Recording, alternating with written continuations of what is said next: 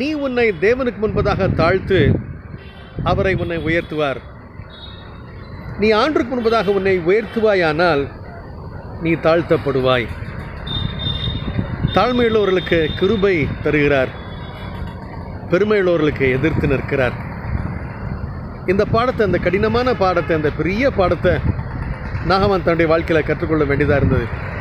அவ்வளோ பெரிய ஸ்தானத்தில் இருந்தாவன், ராஜாவுக்கு அடுத்து மிக வல்லமை உள்ள, பிரபலம் உள்ள, வெற்றியை சம்பாதித்த, பெரிய காரியங்களை சாதித்த, யுத்தங்களில் வெற்றி பெற்ற ஒரு பெரிய தளபதியாகிய நாகமான், அவன் ஆண்டவர் அவனை தாழ்மையின் பாதையில் தாழ்த்தி கொண்டு போய் இறக்கி அதற்கு அவன் ஒப்பு கொடுத்த பொழுது, யோர்தான் நதியில் 7 முறை முங்கி எழுந்த பொழுது, அவன் தன்னுடைய ஆரோக்கியத்தை, சுகத்தை, சகலவிதமான உலகத்துக்கு அடுத்த ஆசீர்வாதங்களை அவன் பெற்றுக்கொண்டான். கர்த்தருக்கு முன்பதாக தாழ்த்துவோம், அவர் நம்மை உயர்த்துவார். God bless you.